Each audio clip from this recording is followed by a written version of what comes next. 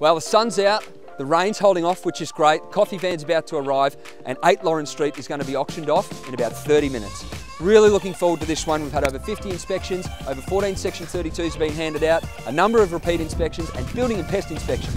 All excellent indicators that this should sell this afternoon. Hoping for a great result. We'll see what happens. Ladies and gentlemen, thank you very much for coming today to the auction of 8 Lawrence Street. I'm happy to open at 500. Does anyone want to buy it for 500? There it is, thank you Peter, at 500,000. We're open and we're away. I'll call for 10 now. 500 the bid with you, sir, calling for 10. 670 I have, confirm your bid for me if you want it. 700, 700 I have. I'm going to call it down 3 times. I cannot accept any late bids or offers. We're on the market, we're unreserved, and we're selling at 700,000 to Ross. First, second, for the third, and final call for 8 Lawrence Street in Rosebud at 700,000 to Ross. I sell. Sold. Congratulations to Ross at 700,000. Ladies and gentlemen, thank you for coming to another successful Raine&Horne auction.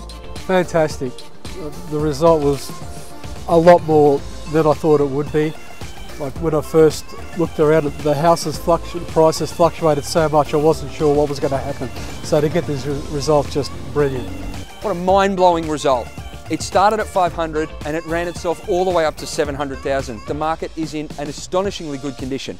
If you market well, put it in front of buyers who see good value and provide the competition environment of an auction, anything can happen. We've got a vendor that's extremely happy and a purchaser who's got everything that they wanted.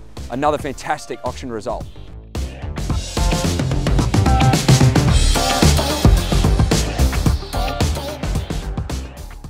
What did you think of Shane as an auctioneer? He's well above average.